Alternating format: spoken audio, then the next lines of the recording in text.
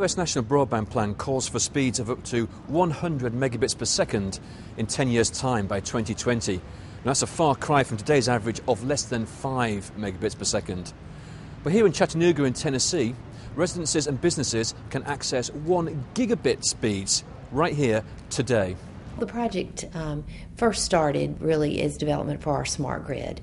We're an municipally owned electric utility, and as such, we began looking at fiber about 15 years ago as a way to provide more reliable electricity and give our ratepayers options to manage their energy usage. As we began to explore those options, we realized that we could use the same fiber infrastructure to overlay second-generation broadband products for our folks here, give competition a chance here, and give our folks choices and alternatives. If we were only going to read meters, we wouldn't need the bandwidth. We're not planning on just reading meters. We're planning on interfacing with our customers in terms of controlling appliances. That requires more bandwidth. And we're talking about using all of the different sources of information to operate our electric system. And when you start doing that, the real issue becomes real time. You don't need to have minutes or hours of delay in both collecting the information and using it. So the fiber becomes a real necessity in terms of giving us real-time communications. When we launched our in communications 10 years ago, we did have to get permission from our state legislature. At the time, that provided an environment that was conducive to provide competition in the state. And we really just layered on the video services and internet services to homes, and everyone has access to the infrastructure now. We serve 170,000 homes and businesses, about 145,000 homes, about 25,000 businesses, 3,000 of which are fairly large industrial customers. We have the fiber in front of about 155,000 so far. We will be in front of all of the homes and businesses by the end of December. We have huge 288 count fiber rings north and south of the river. We engineer this for every single premise that we know today, plus 25% on top of that, and that's vacant lots. It's everything.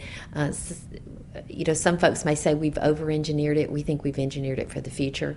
Most of the cost is borne in installing the fiber, so why not go ahead and do it when it's least expensive to provide that backbone? There are a couple of reasons for offering a gig. The first is simply to demonstrate that we have a network capable of providing a gig, and we can literally put a gig anywhere on that network, any of those 170,000 homes and businesses. And when you can offer that gig, in effect, you're saying we can provide services to any type of business that can come to Chattanooga. If you're a very large business, or if you're a business that sends a lot of pictures, and pictures could be something, it could be CAT scans, x-rays. There are all kinds of businesses that need that type of bandwidth. We have, frankly, more businesses looking at Chattanooga than we know of at any time in our existence.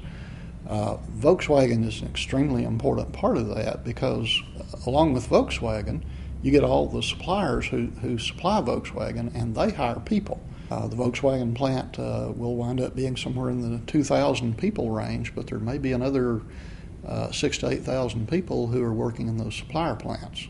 For us, had we scaled this system for 5, 10, 20, even 100 megs, we would really be shortchanging the community.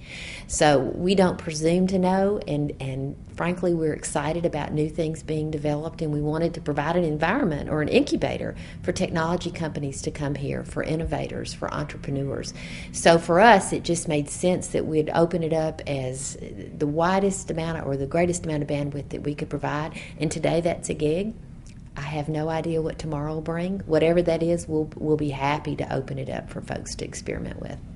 Everything is competitively priced except the gig, and we don't have a clue whether we're competitively priced because we don't have a competitor. To be honest, we priced the gig at the same price that we were charging for 100 megs. 3 months ago, in the dead of night, we doubled all of the internet speeds for all of our residential customers.